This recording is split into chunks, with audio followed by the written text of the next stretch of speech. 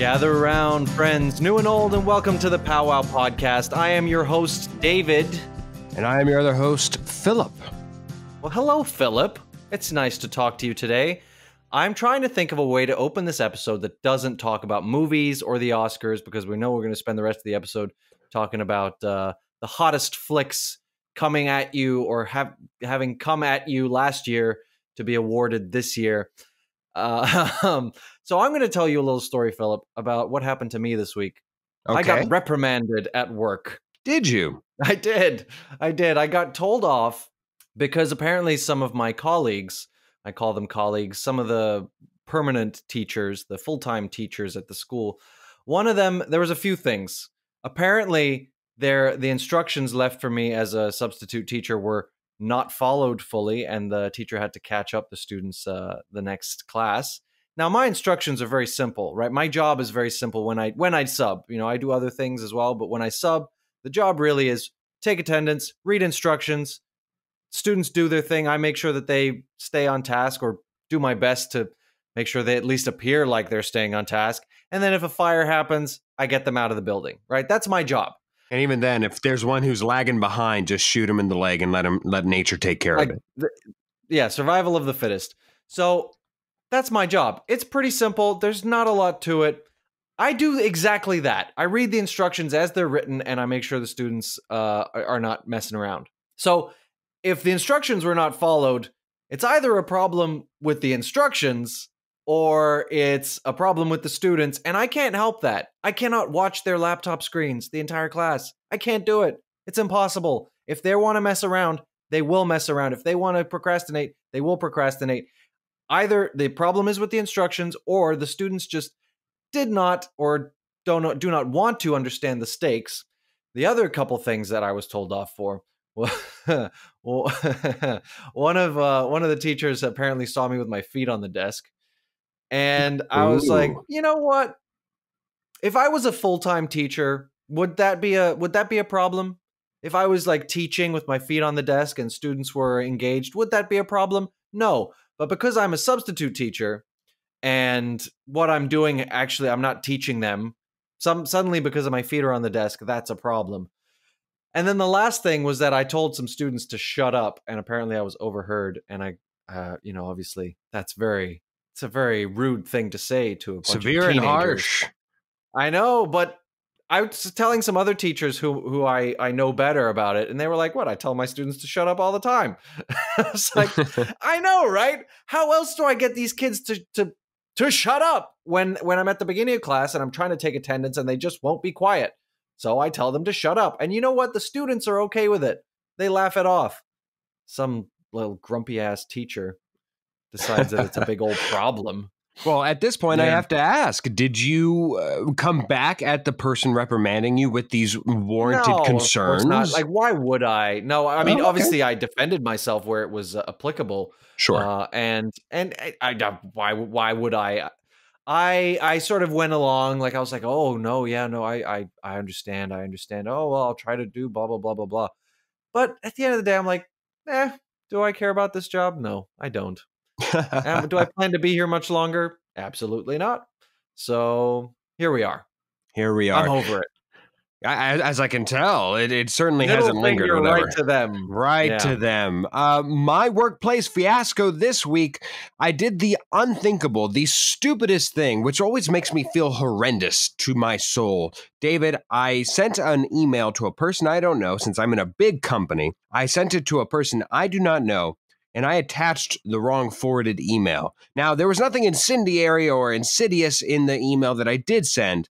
However, when I'm saying, hey, I didn't find an appeals process within this email, and then the person has to come back and very gingerly, very, very with a finesse this side not seen since a tightrope walker, comes back and says, please explain to me how there's not an appeals process for an interview process. Explain to me how that works. And I said, you know what? You got me. I sent you the wrong email. Please accept my humble palm in my face, and as well as the correct email that I meant to forward you, and we shall see how that works. But God, there is nothing more than I hate making a complete and utter fool of myself Well, really to anybody, but also to somebody I don't know. That as the first impression, never a good sign.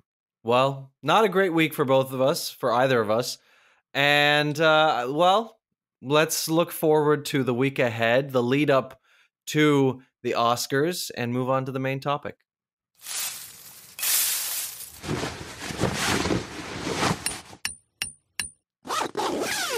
And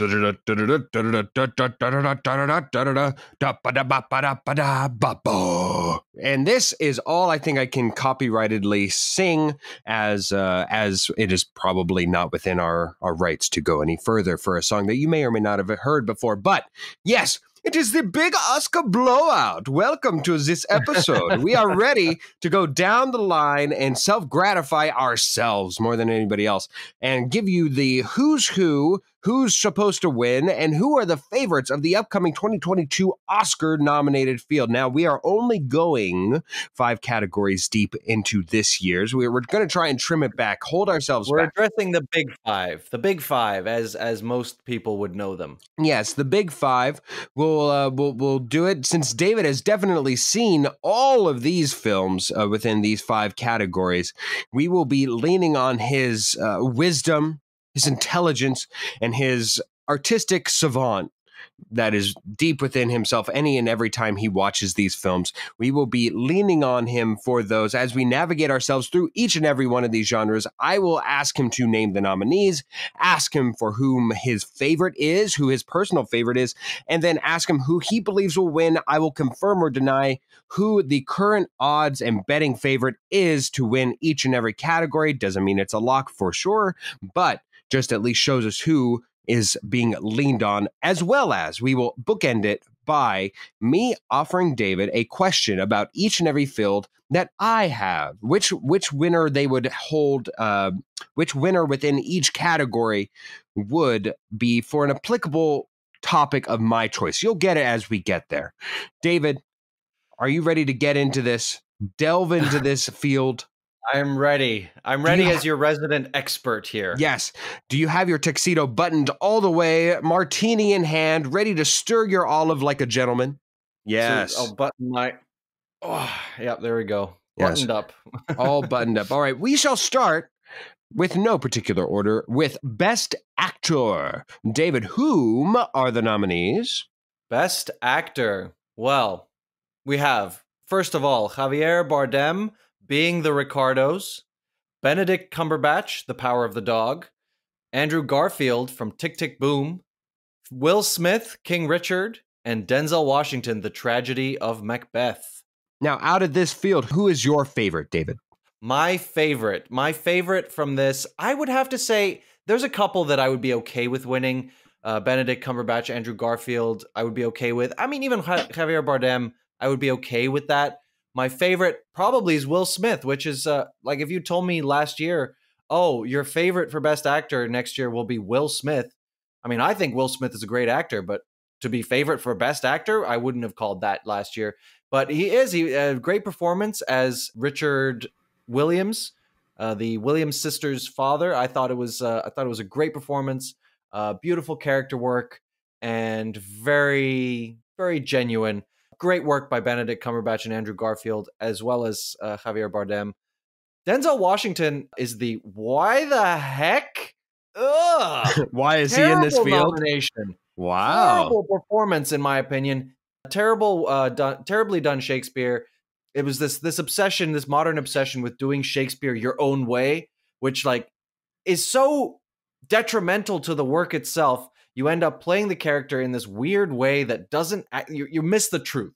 You miss the truth of the role. First of all, Denzel Washington is way too old for this role. He's 67 or something like that. He's really old, far too old to play Macbeth, who should be, in my opinion, in his 30s. So, and it was just this overthought and underdone performance. He was like, half the time he wasn't even acting.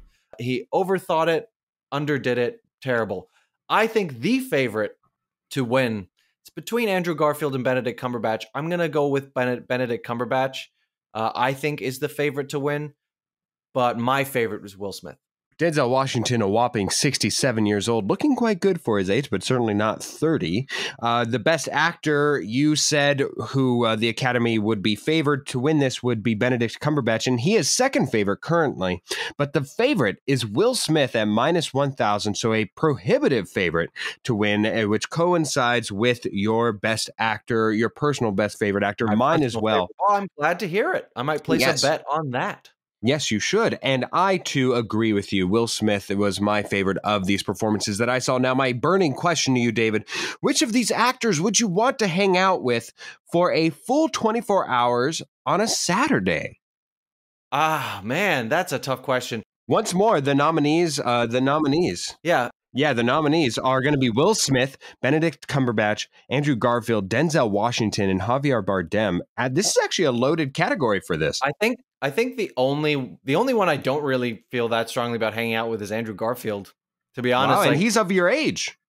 sure, Well, yeah, but closest. I mean, I would want to spend a day probably with Will Smith of all of these guys. But Benedict Cumberbatch would be so much fun, and so would Denzel Washington. I would love to learn from Denzel Washington, just maybe not Shakespeare. Fair enough. Let's go to the next category, Best Original Screenplay. And David, the nominees are...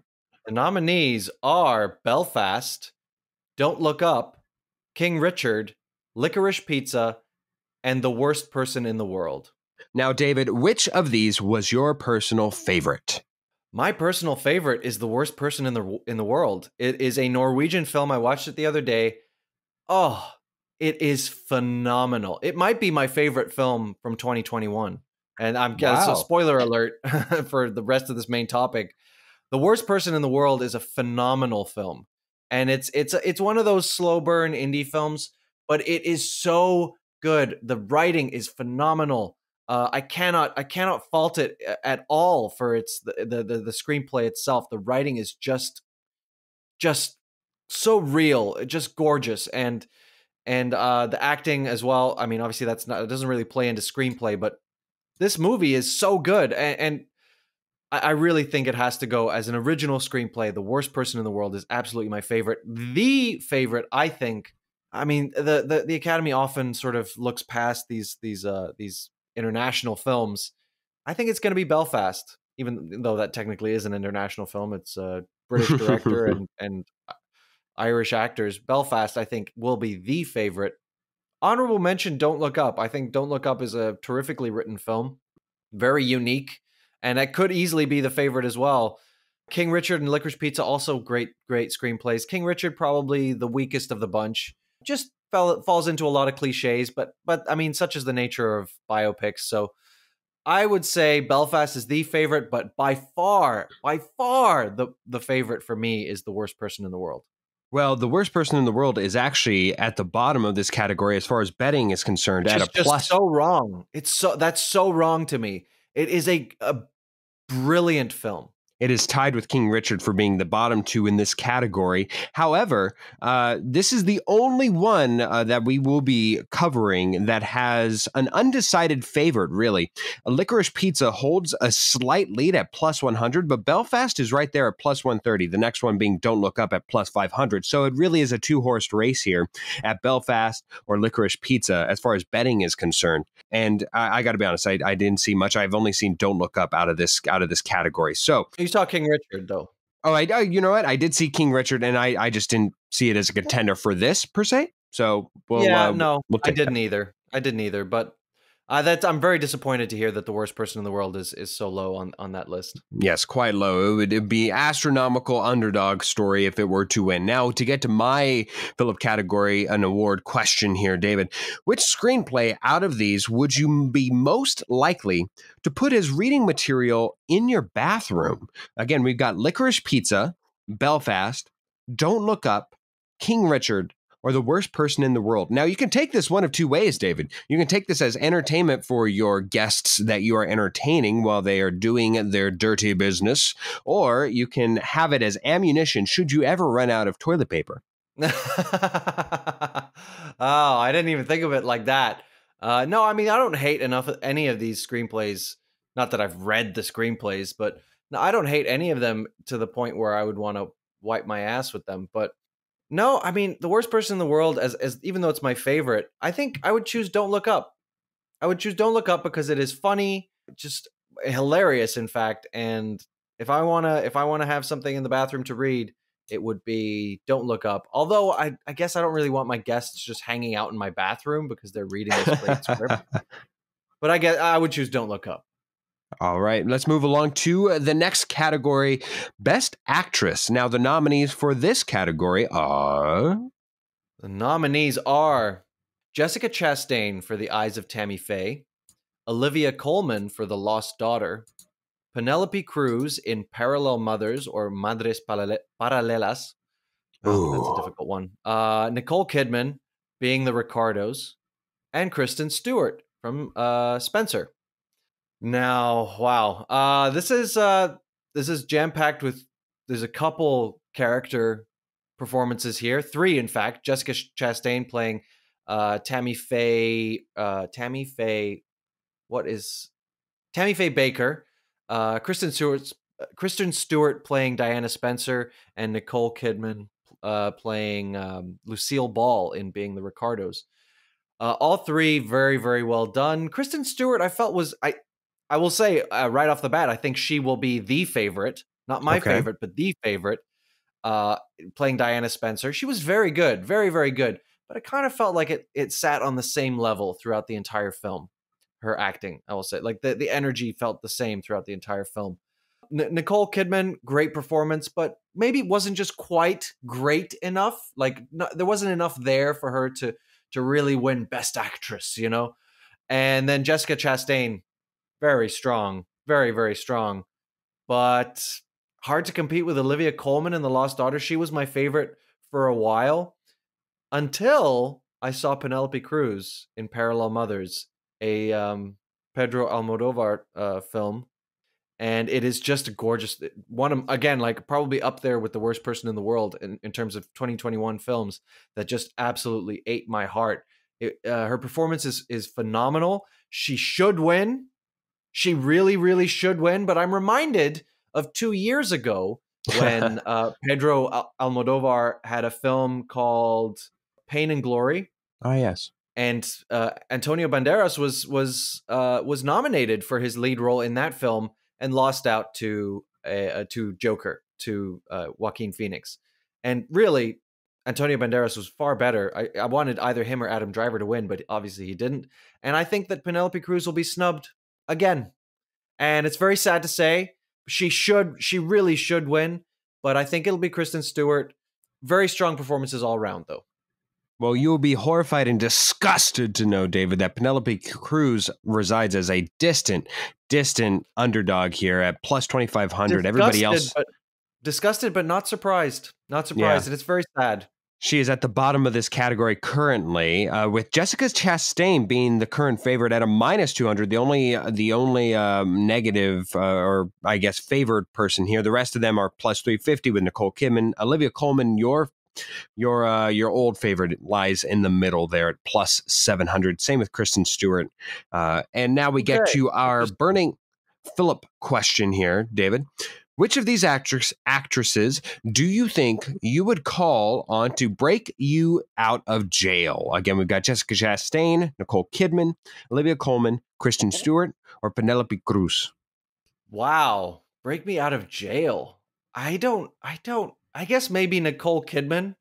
I think she's among the oldest, and maybe she's had some experience breaking people out of, I don't know. Like, I guess Nicole Kidman. I just feel like she's got more life experience. Maybe she's going to have more bright ideas. I don't know. That's such a weird question. All right. I didn't know where you would take it, so that's why I wrote it. Let's go to our second to last category here. Best director in a film of 2022. David, who are the nominees? The nominees are Kenneth Branagh for Belfast. I apologize for the pronunciation, but Ryusuke Hamaguchi for Drive My Car, Paul Thomas Anderson for Licorice Pizza, Jane Campion for The Power of the Dog, and Steven Spielberg for West Side Story. Now, I've said in the past already that I thought Steven Spielberg did a terrific job with what he had, which was a crap fest of a musical. He did a great job. He did a great job turning that crap fest and making it look nice and getting good acting performances out of the actors that he had. And good job, Steven. But I just can't. I couldn't possibly acknowledge the brilliance of Steven Spielberg in amongst the pile of dung that is West Side Story, the musical. But it's such pretty dung. No, a flower grows out of a pile of shit. It's still a pile of shit. All right, so we're left with 4 other movies. Kenneth Branagh, Belfast. Great direction, great film. Not my favorite film. It didn't touch me the way I think it touched a lot of people. Drive My Car, Japanese film. And again, I'll mispronounce this name probably. Ryusuke Hamaguchi. What a film. It is 3 hours long. It's a slow burn, but it is beautiful. It's a beautiful exploration of human grief and human emotion and human relationships. It's very, very good. Paul Thomas Anderson, Licorice Pizza, is probably, in my opinion, the one that will be the favorite. I think that the Drive My Car should win for Best Direction. The Japanese film, I think it was again up there, probably top 3, along with Parallel Mothers and The Worst Person in the World. All foreign films, all international films. So that should tell you something. But I think Paul Thomas Anderson would be the favorite for Licorice Pizza. There is something to be said for The Power of the Dog, though. Jane Campion, she is the only female nominee, and obviously that holds some sway. And like, I thought the direction was phenomenal in that film. I wouldn't be upset if that won, but I did think Drive My Car was superior. Well, you mentioned that she's the only female in the field, but she is an overwhelming favorite, David. This is by far the worst odds, like the biggest favorite from the field that we can find, especially in where we're going. Minus 5,000, meaning that you have to bet $5,000 in order to win 100. She is an overwhelming favorite here, David, to win. You know, as I was talking and saying that, you know, she's the only female nominee and Power of the Dog was really good. You know, I would say my mind changed a little bit. I think like the Academy is these days playing to what is expected of them in terms of progress and equality and getting more women into this arena, into the film industry. I think it's very important. And so it makes sense. It makes sense that the Power of the Dog would be the favorite. I don't think it was the best directed film. That's just my honest opinion. It would be back-to-back directorial wins. Of course, last year's Nomadland, Chloe Zhao, thank you. Excuse me. Won last year, so that would be a good feat for the Oscars to tout, certainly. Oh, for sure. You know, I wasn't as upset about No. I think we were for best director, right? But it was just the best picture that was just all wrong. All wrong. But yes, in this field, Jane Campion is an overwhelming favorite. Let's get to our burning Philip question. David, which director would you choose to direct a film based on your life? Now, we have some powerhouses in this, David. We have Jane Campion, of course, possibly in here, the favorite to win this year. Certainly Steven Spielberg, Kenneth Branagh for Belfast, Ryusuke Hamaguchi, I'm going to just follow your pronunciation and we'll both be wrong, for Drive My Car. And of course, Paul Thomas Anderson. Now, that would be an interesting interpretation. So a lot of different visions here. Where would you go? That's so tough. Because I was going to say Paul Thomas Anderson because his movies just floor me usually. Now, Licorice Pizza, maybe not so much, but it didn't floor me. Not in the way that There Will Be Blood floored me. Steven Spielberg, like, who doesn't love a Spielberg film except West Side Story? I'd say that's like the safest. I love Paul Thomas Anderson, but not Licorice Pizza. I love Steven Spielberg, but not West Side Story. And Kenneth Branagh would probably bring the most truth to it. So, I mean, I guess Kenneth Branagh. Can we? I guess this is as good a place as any to start an argument. David, you are so wrong about West Side Story. Now, and here's why. You would have not found a person who was a bigger detractor of West Side Story.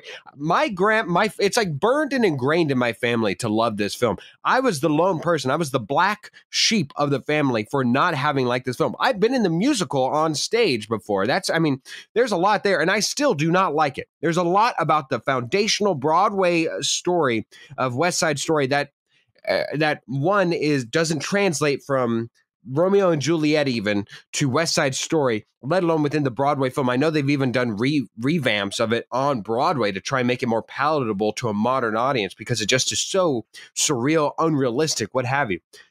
That being said, West Side Story and Steven Spielberg, what he did with this is he made it the most palatable. What he did was a chopped episode. He was given pineapple, sardines, and mayonnaise, and made a freaking breakfast entree out of it that just blew you away, man. No, like he did as like the best job he could possibly have done with that mayonnaise and sardines and whatever.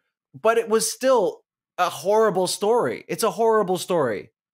It's terrible. None of the characters are relatable. They're all horrible people, except for the store owner. Like, she's the only decent person in that story that I picked up on. Like, they're all horrible to each other, horrible people. But if can it not be said, empathy, like it's with no empathy and like no morals. Like, it's just horrible. But we've seen that before. I mean, what is the redeeming quality you understand within? Let's go back to the movie Joker. Where's the redeemable character there? Like, even within Joker, the main character you understand. With Joker, you're looking at a character you're not supposed to like him. Well, who says you're supposed to like everybody in West Side Story? You're going there for the dance and singing. Yeah, but it's like, oh my God. In West Side Story, you're supposed to support this love story. You're supposed to watch these two kids and be like, they should be together. No, they shouldn't. It's horrible. Okay, he murdered her brother. I understand that. And again, there are some foundational differences, but let's go to Titanic, my favorite film of all time. It doesn't matter whether or not you actually care about the romance in the middle. You have to buy that they are in romance. Well, you do care about the romance because the two characters are very likable. They're very likable, and you understand their romance and attraction to each other. But if you actually take a moment to think, oh, would they actually succeed outside of the boat? No, the tragedy is the what if. Therefore, let's go to West Side Story. The tragedy of just everybody of death flying around and there being a thing. There's a bigger message than the story's viability, my friend. I'm not talking about its viability. It's just horrible. We've seen horrible stories though before. Horrible. It's unlikable. It's unlikable fundamentally. Okay, well, this discussion is not going to end on this podcast. I suppose. I cannot believe that you're trying to tell me that this musical, like, there's anything. It's better than what you give it credit for. That's what I'm fighting for. I'm not saying best. We'll even get here now to Best Picture, and it's nominated here. There, yeah. God. And so I'm just justifying its nomination ahead of time, as I will take down one later on. So let's go ahead to the last category, Best Picture. Now, David, whom are the nominees? The nominees are Belfast, Coda, Don't Look Up, Drive My Car, Dune, King Richard, Licorice Pizza, Nightmare Alley, The Power of the Dog, and West Side Story. There's a couple blah movies in here. I'm honestly like, for whatever reason, the Academy has decided now it's going to nominate 10 films. It's far too many. It was already 8, which is more than any other category gets, which is understandable. It's Best Picture, but 10 is excessive. Let's go down the list, all right? Belfast definitely deserves the nomination, I think. But I think it is probably among the favorites, if not. I have it right now written down as my favorite. We'll see if my mind changes as we go through these. I think it will be one of the favorites. It's not one of my favorites. It didn't move me like it seemed to have moved so many people. Coda is packed full of great writing and great performances and great acting and like just like heartfelt moments and it's a story that hasn't been told before, like, or at least it's a story in a context that hasn't been explored before. And I love that about it, but it falls into a lot of cliches. And so that pretty much excludes it for me from Best Picture. Don't Look Up was my favorite for a long time. I think it's a phenomenal film. If it wins, I'll be happy. Don't Look Up was so funny. It's unique. It's obviously Hollywood celebrating all of the biggest stars and bringing them together to say like, look how crazy the world is right now, and we need to change. I thought it was great, and if it wins, like hooray! Like that'll be great for me. Like I will be happy with that. That being said, it maybe isn't the most serious film, and the Academy tends to lean more towards serious films. Speaking of serious films, Drive My Car, the Japanese film. Again, I don't need to say much more about it. It's a beautiful exploration of human grief and emotion, and like just really, really, it's a very well told story, and it's fascinating. It's slow, but it's fascinating. Dune is a joke. Phil, join me here because I've Okay. been talking for a little while now. Dune is a joke of a nomination here, right? It really is. And I'll say this is why, because it's not even an unenjoyable film, but let's take it in the context of something that is I didn't really enjoy it. I'll say that, but go on. really. Okay, so let's Yeah, no, assume I that didn't. let's assume that you enjoyed it. You're just a person sitting in the film, eating your popcorn, a normal blockbuster fest watcher, and you're watching the action, and it's enjoyable, right? And it's an enjoyable film. Let's go with that assumption. What makes it so bad, though, in comparison to something else that is a presumptive two-parter, let's compare it to Endgame, where there's a story being told, and where at the end, spoiler alert, I don't know how you missed it if you actually care about it, but in the end, Thanos wins. At the end of, not Endgame, excuse me, Infinity Wars. At the end of the film, Thanos wins. And it's a really an exploration of the villain. It's an exploration of Thanos and his journey through it all. And It's his story. It's his story. It's his story with the context of the other characters that we already have a history about, but it's really his story. It has a beginning, a middle, an end, and by the end, you see what victory looks like, what the destruction is. You see all this. Why does that matter? Because in Dune, what they've done is that they wanted a pure adaptation onto the screen. And in fairness, the story Dune is so massive to do it justice, as we've seen before when the original filmed adaptation of the book came out, and they tried to crunch it all into one. It doesn't work. It comes across comical and jokesical. So I appreciate and I can empathize with the thought of going a pure direct from word and page to film adaptation. I can appreciate that. Where it falls flat though is when you take the book and go directly right in the middle, a 500-page book, and you end your film on page 250, whatever that possible number was for Dune, and where you end it, you end up with an audience saying, that's it. It doesn't make sense. The journey is incomplete.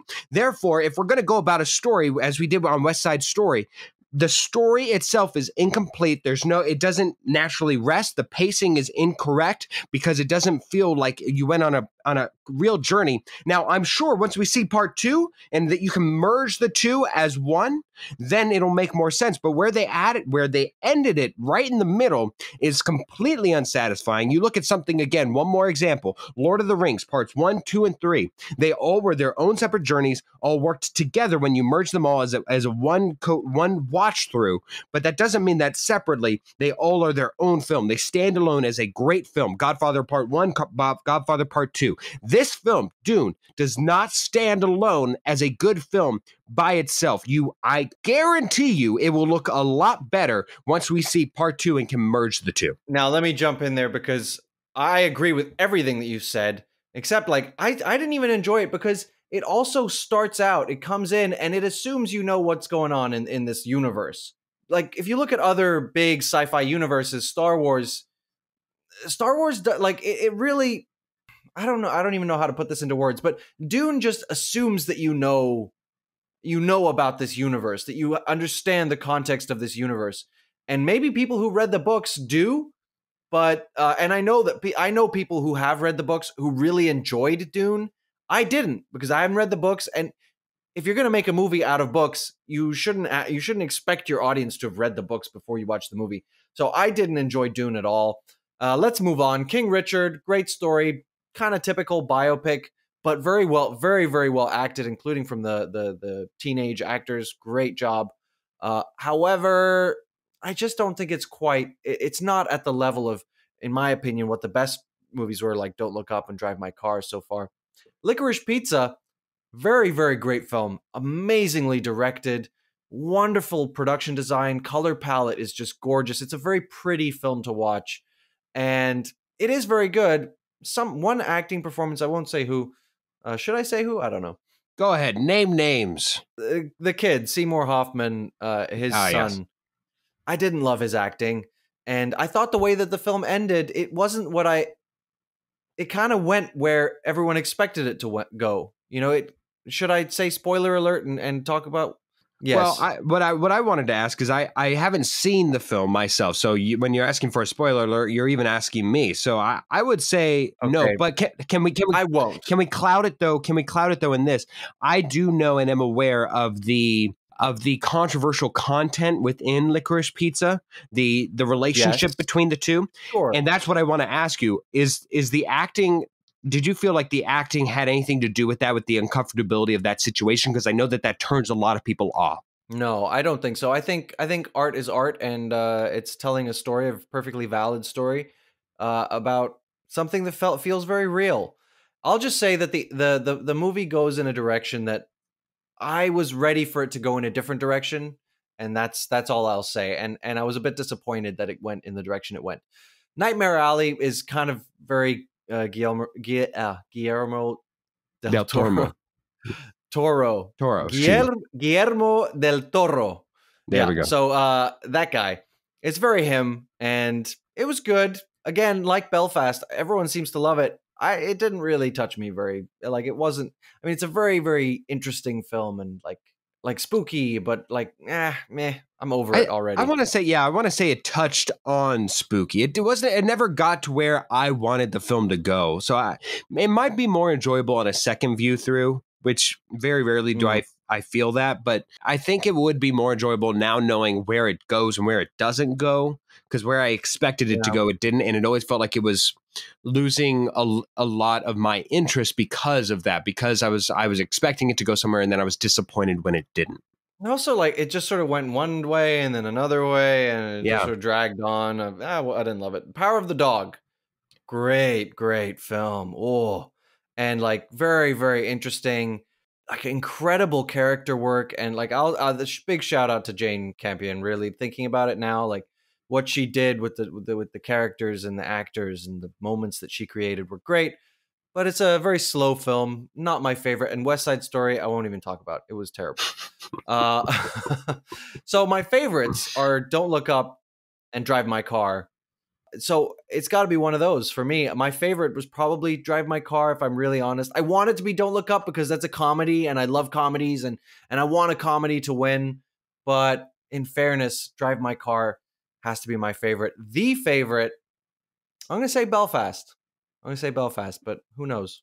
Belfast is the current number 3 top favored film, followed by Coda, but it's in strong contention with The Power of the Dog. Power of the Dog is only a minus 145 favorite, which again, I know not everybody's into betting, but that is only a So slight favorite. it's The Power of the Dog, then Coda, then Belfast? That is correct. Those are the top 3 in that order. The Power of the Dog is a heavy favorite against the field, but only a slight favorite against Coda, meaning that realistically we could see a Coda win Wow. here or Power of the Dog. Belfast is at plus 1400, and it gets just way worse from there. I'd rather Coda win just because. Oh man, it was a beautiful film. It was a Yeah, beautiful film, and it touched my and I want to give a shout out because we're not talking about supporting actors, but Troy Kotzer, he plays the dad in Coda. great Amazing performance. Oh, love Great it, performance. loved it. So good. He is my my. I hope he wins for that.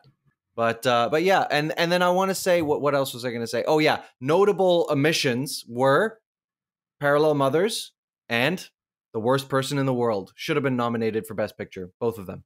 Can I say that I am somebody who enjoys a good comedy.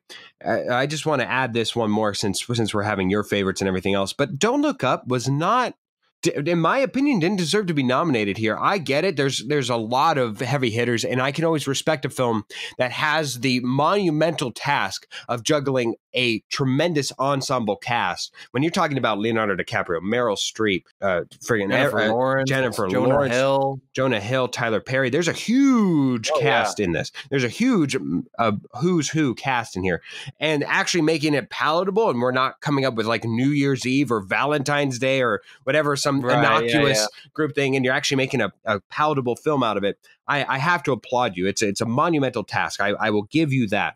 But I thought it was far too heavy-handed in its approach. I get it; it's a comedy, but when the moments fell flat to me. And after a while of just heavy-handedness, hitting you over the head with it time and time again, the nail's already all the way through the wood, my friend. Now you're just banging wood. It really started to lose its taste with me as the film went on, even though, yes, I got the message far greater than I did in other films. Let's switch over to The Power of the Dog.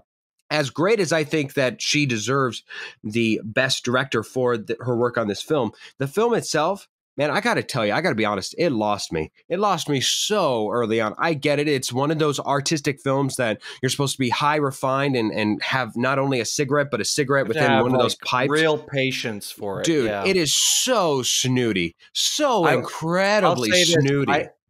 Power of the Dog is like 2 hours, I think. It was more. It feels like 4, man. It was way closer to losing me than Drive My Car, which is a 3-hour film, and it's in Japanese. So I was reading subtitles the whole time. So that says a lot. Power of the Dog, should it win, honestly feels like a return to force for the Oscars, where they will choose this random film that is just, you have to be within a certain film. I don't think anybody would have seen this if it wasn't Oscar nominated, to be completely honest. It's so snooty, and that's the best term that I can put on it. The Power of the Dog, I couldn't get behind it. When I saw it, I said, yep, this is definitely an Oscar bait film, because it completely lost me. But so with that in mind, I go behind it. Okay, I'm going to end on this. Okay. The Worst Person in the World is worth watching, worth reading Norwegian subtitles. It is probably my favorite film from 2021. You don't have to sell me, man. I love subtitles. I love subtitles. It should have been nominated. It really should have. It's a tragedy. And Parallel Mothers wasn't even nominated for International Film, which baffles me because it was so good. Wow. Okay. Parallel Mothers. Yeah, those two films. Really, really snubbed. Out of the ones that I've seen and out of this list that I would say for the favorite, I too would go Coda. The ending goes to be somewhat predictable, I think, is where we can say without giving too much away. But honestly, with the journey that it takes you on, I would have been disappointed had it not. So yes, let's go with we both hope that Coda wins out of what should be a close race between the two. And is it so bad to have a happy ending in an Oscar nominated film? Well, there you go. Can't we Spoiler have alert. some happy endings? But agreed. I'd say it's similar to King Richard in that regard. Let's go to the last Philip question here. Again, out of this field, David, which of these films would win the most likely to be shown to a girl you're trying to get with? Again, we're going The Power of the Dog. If this wins, I swear to God, I'll slap you. Coda, Belfast, West Side Story, King Richard, Dune, Licorice Pizza, Don't Look Up, Drive My Car, or Nightmare Alley. It depends on the girl, but I think in general, I would lean on comedy. I'm not going to show her Drive My Car, this 3-hour Japanese film. She's probably going to be like, oh my God, what a pretentious asshole. So I'm probably going to go with Don't Look Up or Coda because they are one's funny and one's heartwarming and cute. So big mistake, my friend. You had the golden apple right in your hand and you didn't take a bite of it. It is Drive My Car, by far and away Drive My Car. And here's why. If you're trying to get with a girl, you could care less what happens in the background. I don't care if they're speaking Spanish. I don't care if they're speaking Dutch. That's actually the best point of all, is that they're speaking something that doesn't interrupt the flow of the motion of the notion. And if something's happening on there and you're trying to distract from it, you just go and say, hey, should we just make our own entertainment? And then nothing interrupts you during the action, my friend. The movie literally opens with naked people. So, there you go. Set the mood right at the top. Also, Licorice Pizza has probably, of all these 10 movies, has the most sort of sexual energy. Even though there's no actual sex, but it has loads of sexual energy. It's simmering beneath the surface. It's early 70s, so I mean, it kind of has to have sexual energy. Course. Well, thus concludes our Oscar Stravaganza. Thank you for joining us. Spectacular. Oscar Spectacular. Thank you so much for joining us another year in. We certainly enjoyed it. We certainly are flipping our bow ties in excitement for it. Let's get along to this next part. God, I love the Oscars. God, I love it. This episode of Powwow Podcast is sponsored by Sides. Meet Sides. SIDES, an app that helps you take the law into your own hands. Turn ordinary agreements into binding contracts in seconds. Then if a dispute arises, sides will step in to resolve it for you. What, Phil, that was supposed to be my line. What did we agree to in the contract? I don't know. I guess we can use sides to settle this dispute, because each dispute costs a small one-time fee. And if you win, which I will, it's all awarded back to you. Sign up now and get 16% off for a limited time only.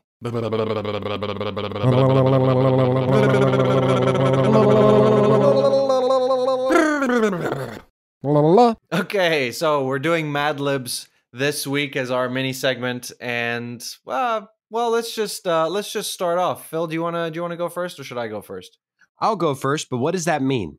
Okay, I'll read mine first. Okay, sounds good. Okay, or you'll give me the words first. Yeah, sounds good. What do I need to give you? So first, I need a noun. Peanut butter. Okay, peanut butter. All right, now I need a verb. Jiggling. Okay, jiggle. Jiggle, that too. Yes, you're right. And I need another noun. Penelope Cruz. Can it be a proper noun? Sure. Phenomenal. Okay. All right, and an adjective, please. Crispy. All right. Directions to get to the beach. First, you want to head down this street and take a right. When you get to the second peanut butter, take a left. Continue down that road until you've gone past 3 traffic lights. Jiggle your way up the big hill until you reach Penelope Cruz. Follow the path all the way down to the beach. If you reach the ocean and get all crispy, you've gone too far. Nicely done. All right, I need a name, David. A name of like a person, like Leonardo DiCaprio. Oh, wow. Okay. An item you wouldn't want to get wet. An item, my headphones. A pet name you would have for a car. The Poop Mobile. And finally, an activity you've seen recently in a movie you would never want to actually do. An activity I've seen recently in a movie that I wouldn't actually ever want to do myself. Does chemotherapy count? Sure, let's do it. Okay. I mean, that's something that I saw in a movie recently, and I wouldn't want to do it, so. All right. Here we go. Leonardo DiCaprio went to the laundromat because he had to do laundry. But the reason Leonardo DiCaprio was doing laundry at a laundromat was because they tried to wash their headphones by mistake, and it clogged their washer at home. So now they had to go out and about in public, and they loaded a load and went to insert their quarters, but realized they forgot their wallet all the way back home. He looked around and saw this gorgeous girl reading something, and he mustered up the courage to go over and say, "Hey there, Poop Mobile. I forgot my wallet. Is there any way I can borrow some quarters?" The girl looked him up and down and said, "You can't borrow them, but you can earn them." Interest piqued. Leonardo DiCaprio became alert and said, "Oh yeah? Doing what?" The girl then got up and pulled Leonardo DiCaprio in real close and whispered in his ear, "By doing my chemotherapy." Leonardo DiCaprio gulped and replied, "Yes, Poop Mobile. I would love to." She gave him the quarters, and Leonardo DiCaprio began walking back real smooth when a loud noise came from the washing machine area. And Leonardo DiCaprio realized he forgot to take out his backup headphones from the wash.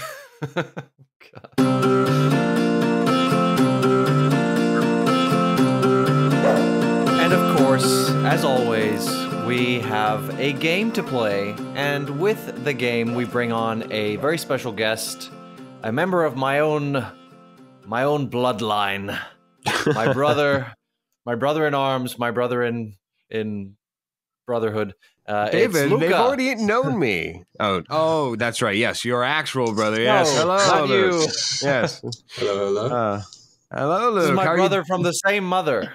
From the same mother, that mother who makes bread and makes fish and chips, apparently, from what I hear off air. Luke, welcome back to the show, I should say. It is always a pleasure to have you. But It's always a pleasure to be here. thank you. Yes. But being David Hoffman's younger brother, we still have questions for you. Myself more so than David Hoffman. So I will start by giving you the first of our 2 questions that I get. And then Hoffman will ask you another question. But although I should say now, David, I think I had this problem last time, but I will get better on it, I swear. Luca, would you prefer to be eaten alive by zombies or get bitten by a zombie and feel yourself slowly change into one? Oh, that's quite a difficult one. I would probably say get bitten and turned into one. Honestly, I feel like getting ripped apart by zombies would just be terrible. Like it's like one of the worst ways to But go. at least it would be quick. I mean, yeah, but like what a terrible way to go. Fair enough. Turning into a zombie, like depending on what like Iteration type of or zombie version, yeah. thing, yeah. Yeah, there are good zombies and there are bad zombies out. Well, there's more favorable zombies. Depends on the movie, right? Depends on the movie, depends on the iteration. I mean, what if you're a big bulbous zombie and you are just a skinny old rail? To get to that whole puffed out pufferfish version, that's got to be a painful process. Oh, Yeah. oh, daddy. All right, so you want to be bitten. Yeah, rather I be think I would bitten prefer to be and do bitten. the slow turn. Luke, this might be a tough question for you because I know you haven't been much to the movies recently. What is the best 2021 film that you saw? This being our Oscar preview episode, it was a must ask question.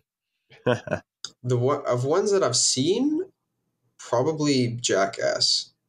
The new one, Jackass Forever.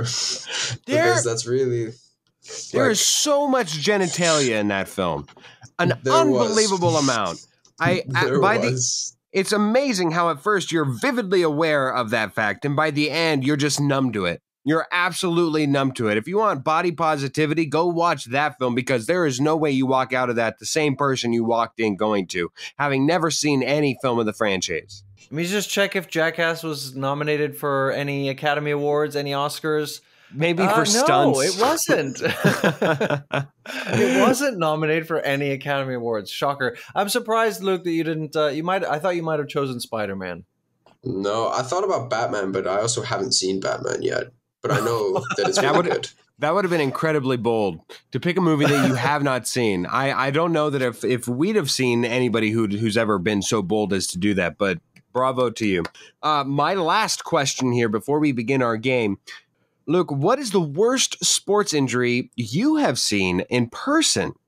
Ooh, okay. So about like a year ago, I was playing for my Dutch club. Playing soccer, football with the foot, and he got like, I don't know. It was really like in Dutch football, it's more hit the player and then go for the ball instead of like go for the ball.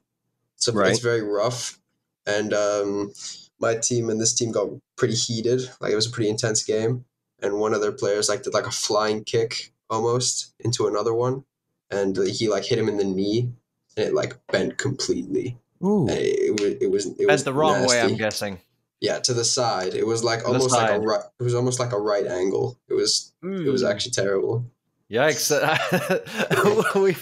Phil, it's funny you asked this question because what was it last week? You were saying how injuries and bones like and breaking and things sticking the wrong way is something that makes you want to yak. Even right now, I'm a little queasy. I felt in my duty since I knew that you're very active, Luke, to ask you. So I felt more obligated than anything. But good for you and bad for him. Oh God. Yeah, it was not a pretty picture. One of my rugby teammates at university once dislocated his knee in a rugby game, and he was just sort of lying there waiting for the ambulance to show up in the field, and his knee was sort of just like detached. There were no like breaks to the skin, but his knee was sort of like his lower half of his leg was hanging off of the upper half. They were no longer connected. Yeah, It was pretty gross. All right, let's move on to the game. And Phil, this is your game, so why don't you explain it to us? Yes, this is my game, and you might be quite aware of this game if you have watched or seen social media within the past month, at the very least, as everybody is loving to post their Wordle scores. So we are joining the Wordle craze. if nothing else, just in this game, and we'll make it a little more audio friendly for us all. We are all aware, and for those of us who are not aware of Wordle, it is getting 5 guesses to figure out a 5-letter word. And now we're not going to be getting 5 guesses. We'll get as many as necessary, but the concept will still apply. We will be trying to ascertain a 5-letter word that's one of either me or David have come up with for the other 2. Now, the word can be anything. There's no theme today, and as such, I thought it best if we really didn't have a theme for it. But the game is Wordle, and you will have either a chance, if you're a participant, to either get a letter, a correct letter that resides within the word, or a one-worded clue about what the word itself is. Now, after each clue or word given, each participant is given 1 guess. After that, it is tagged over to the other person. So do be careful. There is some strategy here. We will keep going until somebody gets the correct word. Now, Luke, who would you care to go against first? Who would you care to face off against? I think I want to go against my brother first. Okay, that means that I will be hosting us for the first part. And as such, let me get pen and paper ready for score. Here we go, guys. Luca, we'll go to you first. And remember, one thing to recall, if I give you a letter, that doesn't necessarily mean it's in the first place of the word. It can be placed wherever it possibly can. So, with that in mind, Luke, would you care for a letter or a clue of our first word? Let's go with a letter to begin with. A letter. Your letter is E. E. There is an E in this. There might be even 2. I'm just giving you 1 letter. And I just want to clarify, because I don't think it was said, all these words are 5-letter words? All these words are 5-letter words. Okay. All right, so 1 letter within the word is an E. David, how about you? Well, doesn't Luca get a guess? He does if he wants. No, I don't think I'm going to guess yet. Yeah. I have no idea.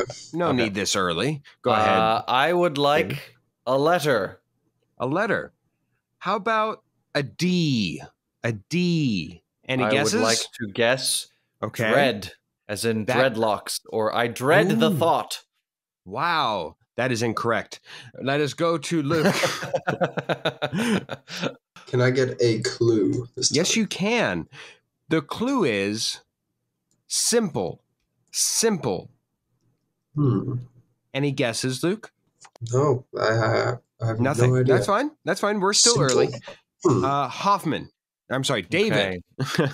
I will have to get you. That's the only clue, right? There's only one clue? Oh, no, there's multiple clues. Okay, so I can keep asking for clues. You can keep asking for clues. I would like a clue. Next clue is sliced. Diced? That is incorrect. Okay. We go back to you, Luca. Get another letter. Your letter is R. R. I have no idea. He has no idea what the clues R, E, and D as the known letters in this word, and the clues as said thus far are simple and sliced. We go back to you, David. Okay, I would like another letter. Another letter. We're going to go with an A. A. This is the last letter that you can get, though. Okay. As you have 4 out of the 5. Oh man, I don't know. Once again, the letters you have available to you. I don't have a guess. He doesn't even have a guess. The letters he has available to him right now is E, D, A, R, with the clues simple and sliced. He passes on his guess. We go back to you, Luca. You have a chance here, a real chance here. You will need to take a clue. Yeah, I'll take another clue. Yeah. All right, one more clue. Here we go. Yeast. Yeast is your clue. I already knew before this clue as well. It's bread. It is bread. So Luca takes the early lead. I was so close with dread. Very close. I was filled with it when you guessed dread. So with the first point on the board, Luca takes an early lead, but we have 4 more to go. David, we will start with you on this next one. A letter or a clue, sir? I would like a letter. A letter. How about R? All right. R. All right. Let's just. Do you have a guess? Would you care to roses? Roses. How beautiful. No, that is not the letter. Okay. That would be very impressive, though. Hey, you never know. You never know. You get a first guess for a reason. Luca? I'll take another letter as well. Another letter. We're going to go with an I. I. R and an I. Any guesses? Ribs. That is not the word. Also but good 4 guess. letters. Ribs. That's true. Ribs, All right, R-I-B-S, would only have 4 yes, but good guess, I suppose. David? All right, I would like a clue. A clue. The first one is coal. Coal. Any guesses? Fires? No, but a very good guess. Luca, we go back to you with the clues R, I, and coal. Can we get another letter? We can. The next one would be N. N, as in nugget. Any guesses? No, not at this time. Not at this time. David, we are back to you after a pass. I would like a clue. A clue. Next one would be dragon. Dragon. I had a guess, and then you had to go say dragon. Oh. Once more for the audience, we have... What are the letters you have available? I want to make sure I don't give it away. R-I-N. R-I-N with the clues coal and dragon. Right. Man. No guess yet. No guess. All right, we go back to Luca. We get one more letter. Your last letter available to you will be T. T. Okay. Train? That is the word. That is the word. That's what I was gonna say the previous round. I just thought like dragon, like, and then it just occurred to me. How train to train your dragon? Yes. God, I was gonna say train. I just saw T-R-I-N. I have it set up perfectly to spell train. I saw coal, and I was like, I have no idea. I might as well just say train. Might as well. There you go. Sometimes the setup. I was gonna say train. I thought that there was a good clue. I thought it was a good clue. It throws you off, but at the same time, it still makes sense. So I'm glad. Other clues would have been ride, ticket, or express. Let's move on to the third one. Luca gets to be first on this one. Where would you like to go, Luke? How many are we doing? 5 or 3? I have 5 words. We are through 2 of them thus far. Let's start with the letter. A letter. We will start with G. G. G. Gangs? No. We go to you, David. I'd like a clue, please. A clue. The first clue is blinded. Blinded. Okay. I'm going to guess light. Ooh, and he gets it on the second attempt. Yes, that is true.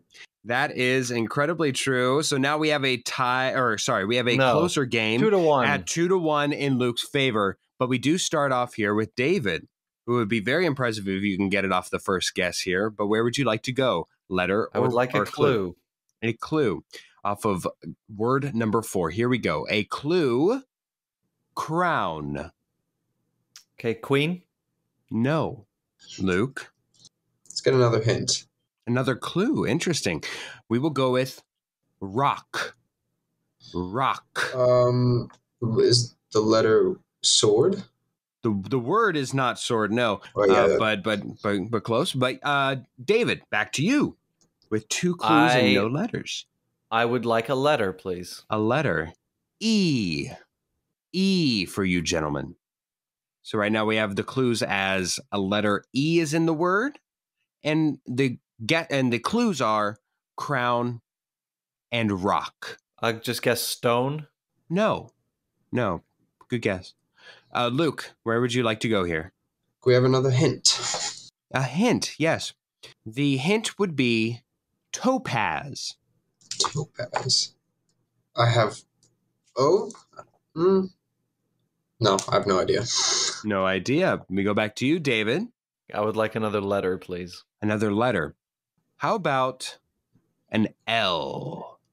Jewel? Yes, and it is all tied going into the fifth and final word. Jewel. Oh. Very good pull there, David. That Very does good make more pull. sense. I read Crown and Rock and thought like Sword in the Stone. That was when I said stone. I was sort of along the same lines, yeah. Yes. But then it clicked with the topaz. topaz just sort of gave it away. There we go. All right, guys. Last one. We go to Luke for this final one. Yes, if we're going still in order. Yes, because I believe I just went to David. I believe. Yeah. With Jewel. Yes. Okay. Sure. Here we go. Luke, letter or clue? Start with a clue. Clue. Laugh. The clue is laugh. Funny? No, that is not the word. David? I would like a clue as well, please. A clue as well. Savannah. Savannah? Savannah. Savannah? Lions? No. Luke? Could we get a letter, please? A letter, yes, absolutely. How about an E? Oh, God. Field? No. Good guess, though. David? Again, this is to build the tension. Yes, to build I think I know with this it, letter. but I would like a letter, please. The letter I'm about to give you is H. Hyena. Yes. Wow. Very nice. Yeah. As soon as I nice. said lion, I was like, wait, hold on a second. Lions. I said lions. Yeah. I was like, hold on a second. Laugh. So David with the last second 3 streak to take the lead, to take the victory, to defeat Luke for the first time in this game, in this Powwow podcast history. I'm pretty sure sorry, Luca beat me last time. He did. He certainly did. Yeah. I'm so sorry, Luke. You're going to have to live with the shame until next you come on. Yeah, I'll get him next time. All right. Well, I beat you last time. Well, you're gonna get Phil this time. Well, we should not hope so, but all right, David, your iteration of the game. Yes. Okay, so we started with Luca, so I'll start with Luca. Would you like a clue or a letter? Start with the clue again. Paper. I don't know yet. I'll take a letter. H. H. Do you have a guess, Phil? Halves? No. The plural of half is halves with a V, which would be a 6-letter word. I didn't know if there was a royal British British spelling okay, of it. Luke. Can we get another clue, please? Another clue he wants. Clean. No idea. H. All right. Can I get a letter, please? W. Wheel. I know it's not it, but... No, not wheel. No. Sorry. Luke, a clue or a letter? Can you get another letter? T. Tea like tea you drink? You asked for a letter. The letter T. Yes, like tea, as in, yes, that's the letter like tea you drink. I have no idea. What about another clue, please? Another clue. Snow. Width. Nope, not width. Luke, a clue or a letter? A letter, please. All right, this is your last letter. Yeah. E. Would you like the letters again? H, W, T, and E. I don't know why this is so hard. I think I have a guess, kind of. Okay, go on. Go ahead. Wheat. Yes. There's nothing else. Yes. No, give me a clue, but I know where this is. I gotta think of another clue. All right. All right, Phil, your last clue is blank. The word is white. The word is white. Well done. Thank you. Well done. Not wheat. Not wet. Not wheel, not width. Or wet. Wet would have been the other one, possibly. Or what, I suppose. That's anyways. At best, that's 4 letters. But okay, sure. Moving on to, that's a point for Phil. Yes. To 0 for Luke. Let's keep it this way. All right. It shall not right, question 2. We start with you, Phil. Would you like a clue or would you like a letter? I would love a letter, please, David. All right, your letter is L. L? Yes. What about laugh? It's not laugh. Damn it's it. not laugh. Well, that sucks. All right, Luke. Let's have a clue. A clue. Agriculture. Agriculture. No guess yet, I don't think. Okay, no guess. Phil. Letter or clue? Clue. Grass. I no guess. Okay, no guess. Luke. Letter or clue? Letter, please. D. Well, I had a guess, but not anymore. D. Yeah, no, I have no idea. Okay. D. Phil. A clue, please. Flat. Moldy? Not moldy. Dang it. All right, Luke, a clue or a letter? A letter, please. F. Oh.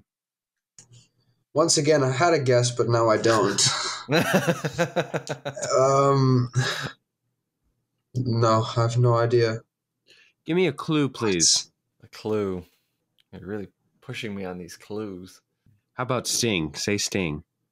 You remember me. I remember you. As we walk that a blue. I'm gonna say graze. Okay, there we go. Is the word field? It is Yeah, field. Okay, that's 0.2 for Phil. Woo! All right. Now let's not do what Luke did last game. You're allowed 2 points, No, Luke, I'm but worried. only one more. But I'm worried about this word. I'm worried it's going to take you guys a long time Okay. to get this one. All right, we're going to give it a go. All right, this time we start with you, Luke. What would you like? Like a hint, please. Canyon. Grand. Nope. nice job Phil. though. Let's go with a letter, please. G. Highs. No. Highs. It's no. Yes, I know, but I saw the disdain in your face, and I wanted to defend my word choice. It Okay, fit. Luke, a clue or a letter? A letter, please. Another G. Ooh. You gotta stop doing this to me. Every time I think I have a guess, you should say something, and then I have no idea. Yeah, we're not there yet. Phil. A clue, please. River. Yeah, I mean, duh. Wow, no guess. No guess. All right, Luke. Can we get one more letter? Yeah, you can get 2 more letters. Not well, right now. You can get one. How about an R? What if I had said another G? R. Uh-huh. No idea. Okay, Phil. Letter. O. So our letters are G, G, R, O, and our clues are canyon and river. Correct. Oh man, I can tell that Luke has it. That's so disappointing. Yeah, I think I might know it. I won't hold it out any longer. I don't know. Okay, Luke. What would you like? Another letter, please. No more letters. That, We got that Oh, was, right, yeah, no, that's right. You're right. Another, another clue. another hint, I guess. All right. God, this is a hard one to come up with hints for. Or I can just guess it because I'm pretty sure I know it. I'll say crocodile, but don't. It's kind of an abstract hint. Is it gorge? Gorge. Oh, yes, wow. gorge. Wow. I was worried about this word. How did the crocodile get in there? Yeah, crocodiles. You often find crocodiles in a gorge. Oh, okay. In like a gorge Indiana with a river. Jones, yeah, but like Exactly. There you go. Mostly in No, I mean, yeah, Louisiana. But either way, okay. I don't know what else to say. Fair enough. All right. So I now hold a 2-1 lead. Yes. 2-1 lead. And it comes back to me. It comes back to you. We're starting with you this time. Let's go where I normally start. Let's go with the letter. All right. A B. Hey, baby. Hey. Any guesses? What about beets? It's not beets. Okay. Luke. get a hint, please. Metal. Bronze. Wait, no, that's too many letters. No, yeah, that's too many letters. That's 6 letters. Wow, I was about to say Nope, not that bronze. was incredible if you'd have gotten that. Let's go with a letter, please. All right, how about an O? Any guesses, Phil? Lobes. Metal ones? No. Luke, a clue or a letter? A letter, please. How about an R? Boron. Nope. Also, not a metal, I don't think. Boron. Isn't it an No. alkaline metal? I can't remember now, but no, not boron. You know the letters, I'm not giving them to you in order, right? Necessarily. Yeah, You could. Oh, I could be, but Oh, yes, my turn. Let's go with a letter. all right. Another O. Oh. We really are almost spelling out boron at this point. Yeah, really. I want to spell some sadistic version of ruby, but that's not it. That's not it. I don't have a guess right now, as pathetic as that seems. Right, Luke. Could we get another clue, please? Electricity. Oh, thank God that didn't help him either. Jesus. Okay. Electricity. I know it doesn't fit, but boring. Boron. He's so boring we can't even spell it. I have no idea. It's kind of like moron, but boron. What's a clue here, David? All right, another clue. I love how he had so much faith in us that he only brought 2 clues to the table. That really says a lot. No, I'm literally thinking of all these clues on the spot. Every single one so far. Okay. I'm going to say program. Program. So once more, our letters given are B, O, R, another O, and our clues are metal, electricity, and program. I don't have a guess. Okay, Luke, you're going to have to choose clue. And you're going to get it on this one, I dare say. Clue? Dance. Again, I'm glad that he didn't get it. I'm going to get it on this one. I don't think I am. I can't believe you guys aren't getting it.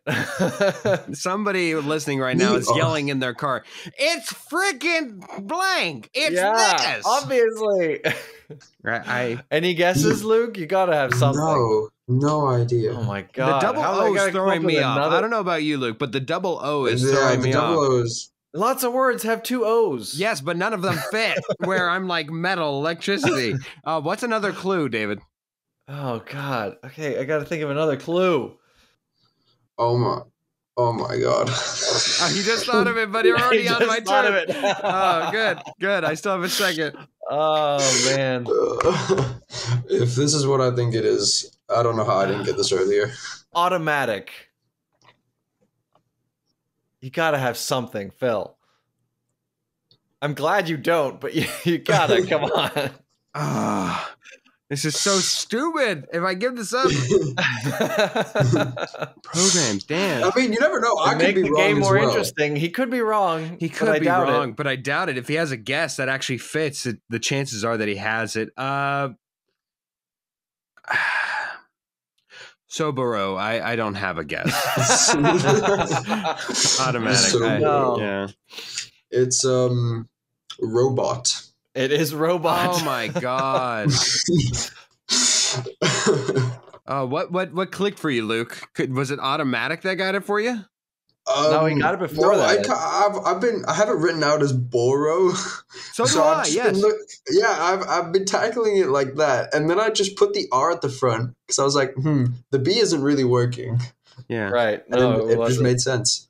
Okay, so we have a two-way tie. It is 2 points each.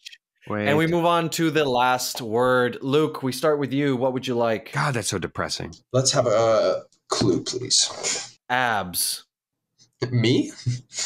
Jesus. Abs. Strong. Not strong. Strong is too many letters. 6 letters. That is also true. What about strong with an apostrophe? Strong. Anyways, Strung. what's a letter, David? All right, a letter P. You wouldn't. No, you wouldn't. All right. What wouldn't I do, Phil? I won't go there. Let's see.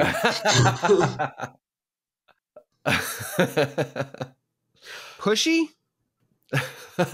Not pushy. Is that you with a lisp, or were you just saying pushy? Is that you doing a Sean Connery impression? Oh yeah. Oh, I love push. Love people who are push. All right. Anyways, go ahead there, Luke. Let's get another letter, please. Another letter K. Carps. No, I don't know what that would have to do with abs, but no. What's a clue? Wood.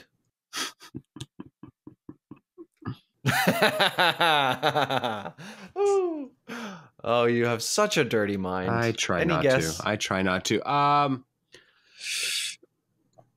Pinky? No. Not pinky. Luke. Can we have another clue, please? Another clue.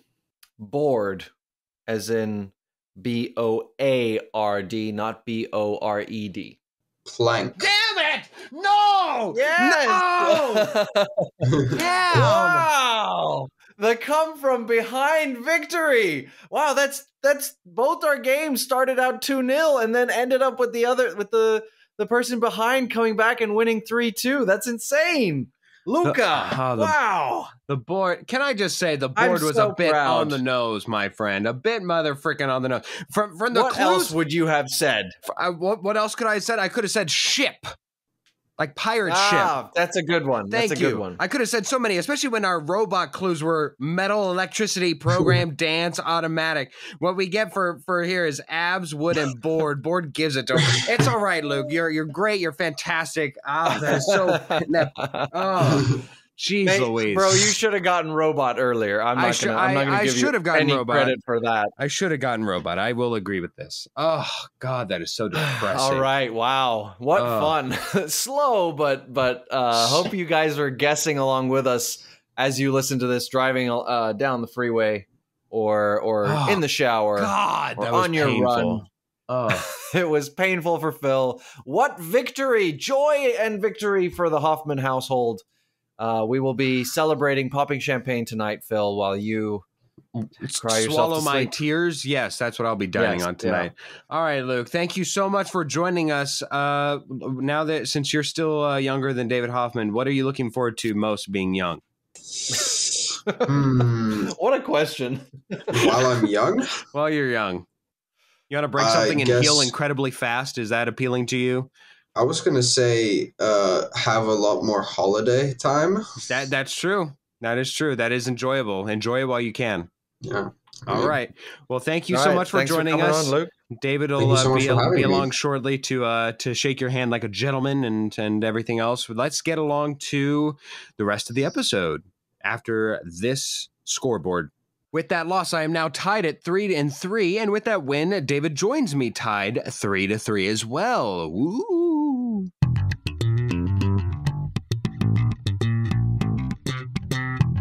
Ooh, daddy, boom. There we go, gentlemen and ladies. Let's get to some slapping. My song of this week is Everything Has Its Place by Young Mister. Good song, good vibe. Have you heard this? No, I am amazed that you didn't pick a movie this week of all weeks. Do you want me to? Do you want me to? I can. No. You do you, man. You do you. Okay. I'm always inclined for music, man. It's the movie I honestly forget. But I mean, I get that, but I mean, it's Oscar week. I know. Now that you say something, I actually wish I had picked a movie. So it's all right. It is set in stone. We'll move on. I'll remify it next week. You'll remify I'll rectify it and remedy it next week by remifying it. Thank you, David. Okay. Remedy, rectify, remify. You also came up with you came up with a word earlier like jokesy or something. All right. My That Slaps is a movie, of course. And, it had to be either The Worst Person in the World, which will probably come next week, or Parallel Mothers. I chose Parallel Mothers because I saw it first. So I chose Parallel Mothers. It's an amazing performance by Penelope Cruz and all the other actors in this film. It's just an amazing film. So please watch it. That slaps. Well, before we let you guys go, we have a few thank yous to throw out. First of all, to Cass and Crossland and to Jake Corlang for the music that you hear on this show. Thank you to Tara Amstutz and Josh Hans for their wonderful contributions as well. Could not do it without you guys. Thank you. And thank you to the World of Film for making this episode a necessity amongst the powwow repertoire, the powwow community, history books. Yes. And we appreciate you, the listener, for listening to this episode as well as every other episode that you've had to listen to. Please spread the word. Tell your friends about us and let them know we are on Spotify. We are on Apple Podcasts. We are on Google Podcasts. We're just about everywhere where you find podcasts. Oh, well, except for Pandora, because screw you, Pandora. And the winner for Best Actress is Diana Argon for her role in Bear.